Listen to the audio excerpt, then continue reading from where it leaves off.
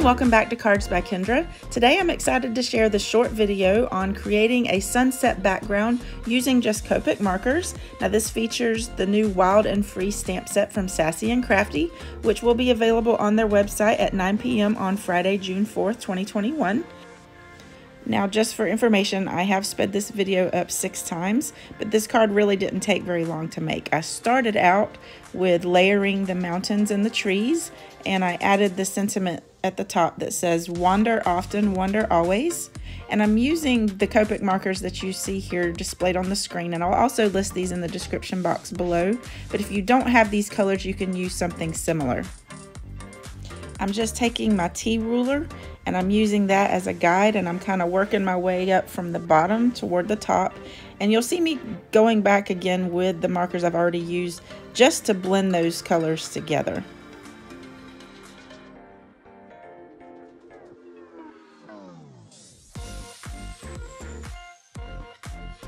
I wanted to make sure that the colors that I used over the sentiment weren't too dark.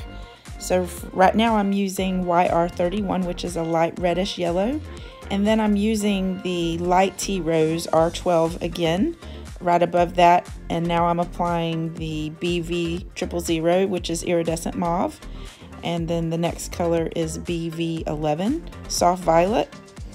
And then after that, I'm adding BV13, hydrangea blue, BV17, which is a deep reddish blue. And I'm just going back in with these colors again just to make sure that they blend well. And then after this last color, I wanted to check to see how far up I needed to go with my Copic markers, because I will be trimming this down so that the edge of my tree line is at the edge of the card.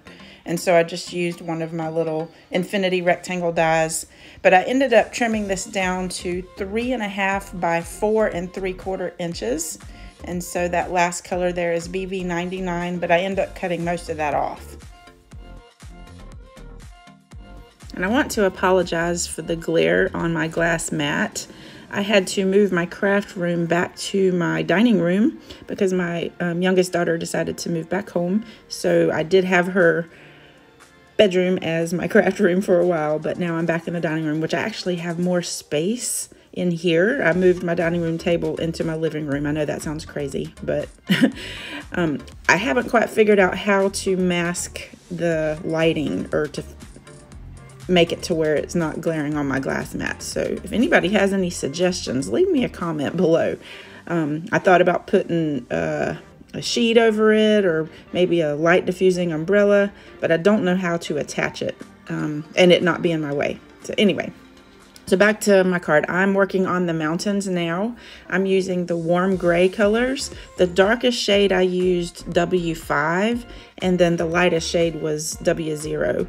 But I did put the darkest shade in between the trees, and I extended the lines on the mountains, and then I just kind of blended the rest together. And this is my finished card. Like I said, I cut this down to 3.5 by 4 3/4, and I put a black frame around it, and then I just added a little black rhinestone there. I really hope you like this card. Please let me know what you think in the comments below and give me a big thumbs up.